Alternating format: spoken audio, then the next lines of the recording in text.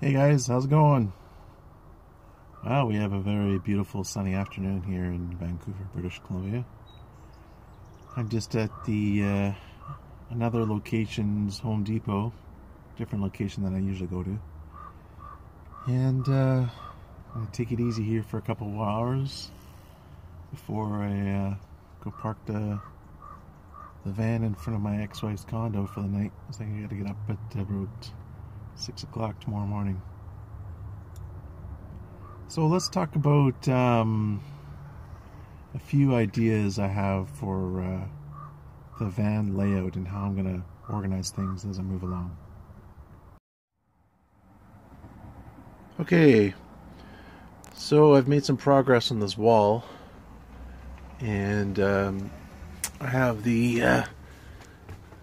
can't really see it, of course, because I've got the wood over it, but I got a plastic vapor barrier underneath that tongue and groove pine, and I'm going to go from floor to ceiling with that. I'm going to cover it all over. Even behind here, it's not going to be seen as much, but I figure I'll just keep the tongue and groove just to keep it looking the same. I think it'll be better. But I don't know, like there's a couple things I'm trying to figure out here. Like number one, what should I paint this? This definitely has to be painted, but I have no idea what color. I'm thinking maybe even black, or I don't know, maybe navy blue, dark blue. Not sure, but I'm gonna probably do the door. Once this is just a roughed in door, that's not gonna be the way it is. And I'm probably gonna do the door with the tongue and groove as well.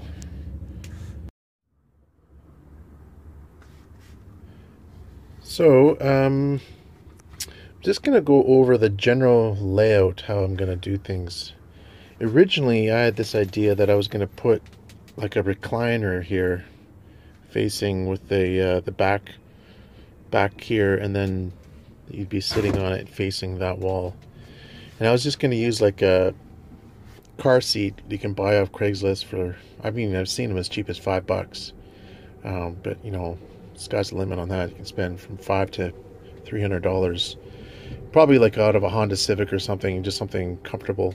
It's got springs in it and everything. But I'm rethinking that idea and thinking instead of doing that, just making my bed really comfortable and using that to sit on. It's just a better use of space. Not 100% sure on this idea, but thinking of problem with my bed right now is it's pretty comfortable when you initially sit on it for the first hour or so, but then it compresses, and by 2 hours or so, you know, I'm not a light guy. I'm about 215, 220, and my body, like when I wake up and stuff in the night, my hips are resting on the plywood underneath, and maybe the foam was compressed that much, and there's a hard surface underneath. So I'm thinking of buying some extra firm foam, maybe 4 inches of it, and putting it under here so that when it compresses, it won't compress the foam down that much because of the extra firm stuff. But it's just really a thought. I don't know if it's going to actually work. I think it'll work, but the only option I can use for this bed is foam because it's short. It's like 70 inches across. So I can't use a regular spring mattress, which is too bad because I intended to buy a really good one and put it in there for extra comfort. So the idea is, if I don't have a recliner here, I could put my heater right here. And then I have this idea that I want to make a permanent toilet, well, if you want to call it a toilet, using this deal. And actually this is exactly what I'd be using. The dimensions of this anyway, it's like a milk crate dimension. And for me, what I do is I just stick this right on there, and there you go, wham bam. So it'd be this kind of idea. I wouldn't use this. I would build the toilet box to this dimension of the milk crate, which is, I believe it's 11 inches high, and then 13 inches around the perimeter. I'm not positive on that. And then I would stick my pea jug in there and then encapsulate it somehow to make sure it wouldn't move. But at the same time, I want to make it so it's easy to get out. So I don't know how I would do that, maybe with bungee cords or something, I don't know. And that way I could easily empty it. And if I have to do a number 2, I just take it out and wrap some plastic bag around it, do my business and toss it. But I mean, you know, this is all, I'd have to raise this. I'd want this a little bit lower, and I'd have to adjust it to my anatomy to make sure it all fits properly. But anyway, I can make a nice box and stick this right in the corner over here. All this stuff will be gone, and have a permanent toilet. That would be definitely nice to have one spot to go, because you know, with right now you're always looking for the pee jug, and lots of fun. So beside the pee jug, I would have, my idea right now is just to build like a boxed in shelf unit that would just go straight up and be like a kind of like a wardrobe thing with a door that closes. And over here I would have a box, another boxed in unit, and my idea is I'm either going to use my current heater, which is the Olympian Wave 3. I wonder if I could sit on this toilet without breaking it. Or I might get the Dickinson Newport P9000, and if I did, I could put it here, and then the pipe would go out the top. But of course I gotta be careful of this thing, and I don't know, lots of stuff to think about. I think what I'm gonna do is use my Wave 3 for this winter and see how it does. It's supposed to be a cold winter,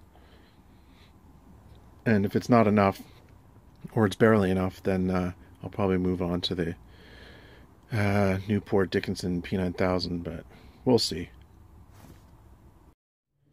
So that would cover that entire area: toilet, storage area, and then heater.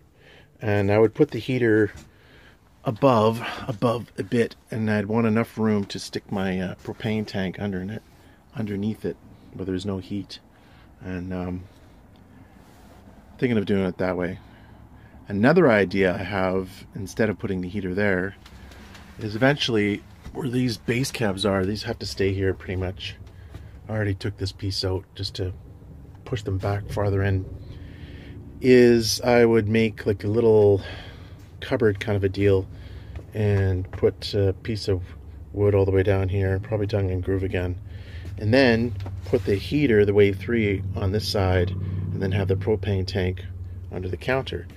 Because eventually here I'm going to be building the kitchen counter, and my idea is to have, if I don't put the heater over there, which I may not, I'm not really sure yet, I could put the propane tank here, heater there, and then leave a space for like a desk area for an office chair right where these clothes are.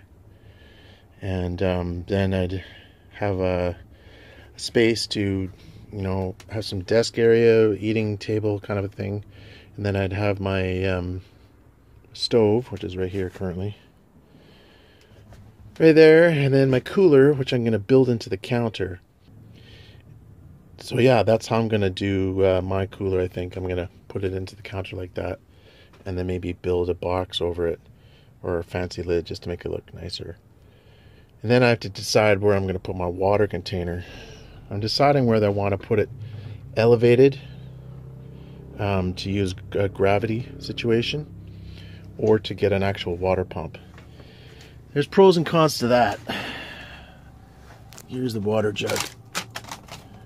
The con of having it elevated is that when it's full, if this thing isn't plugged in perfectly, it could leak, and I really don't want water everywhere. And also, getting it in there, I mean, it's only 10 liters, it's not too bad. I could easily lift it up there, but it would be kind of handy just to have it underneath the counter with a pump.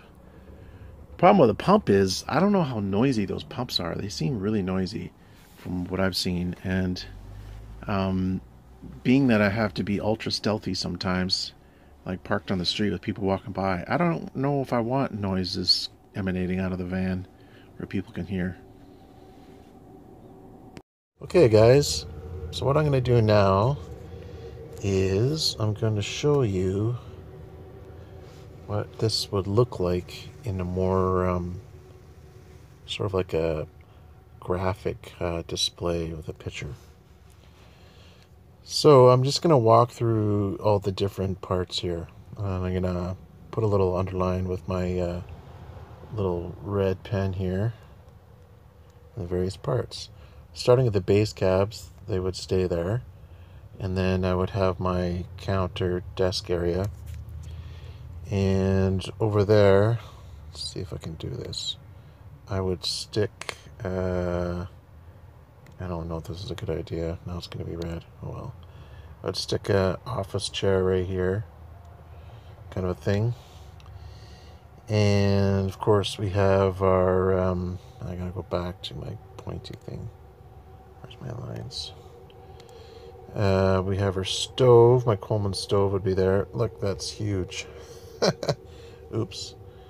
Do I care? Not really, but I'm picky, so I'm going to change that. This program I'm using is called PicsArt. It's just an Android app. I'm using my Samsung Galaxy Note 4, which is my only computer thing that I use. So this is one of the apps you can get off the Google Store. So here is the stove. And then, so that'll be my Coleman one burner stove. And then I'm going to have my cooler. And like I showed you in that previous picture, I'm going to build that right into the counter. And I'm going to try to have like some sort of wooden cover built over it. Just to make less plastic. Plastic is not really an appealing look, so the less plastic I can have, the better. Of course, over here we have my pillow and the bed. And that's going to have storage under there for sure. And then with the toilet over here, well, that didn't really make a circle, did it? Just made a line. I could make like a seat out of this as well. So this is kind of lame, isn't it? Like some kind of foam padded seat that you could sit down so the lid would close and you wouldn't even know the toilet's there. I've seen some of those online. It looks really cool. And then here you have your wardrobe or storage area or clothes closet, whatever you want to call it. So that would be right there. I'm not 100% sure about that. I could do something else with that. And here I would have my heater. To start out with, it would be the Wave 3 heater. And underneath the heater, there would be my propane tank underneath it. And then, of course, we got this sliding door entrance. The door from the cab to come in. And then we got these little cupboard doors above the cab area here, which has a whole bunch of storage in here over the seating area.